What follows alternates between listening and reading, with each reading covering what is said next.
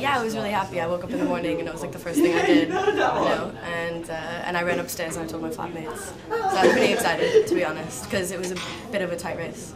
If we had a Republican president maybe voted into power, things would have changed maybe too rapidly, and the course of the change that Obama was trying to do maybe would have created too much chaos.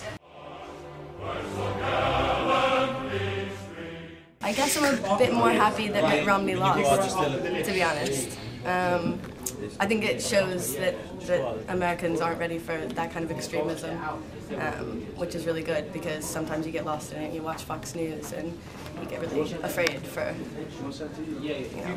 how people are becoming and growing, and it's scary. So I'm glad he lost.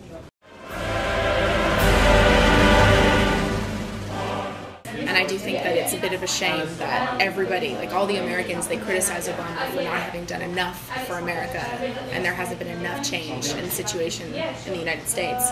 But I mean, you have to give him some kind of credit with the situation that America was in before he was elected. It's kind of difficult to recover from something like that in just 4 years. They're also a representative of what we are, in the international scheme. So with Romney, it's just, so many people in the world really love Obama, and maybe they don't understand fully what it's all about, but we did see a lot of positive change in the perspectives of people throughout the world when Obama came in at first, and I think maybe it's a little bit less than the first time, but the momentum is still there.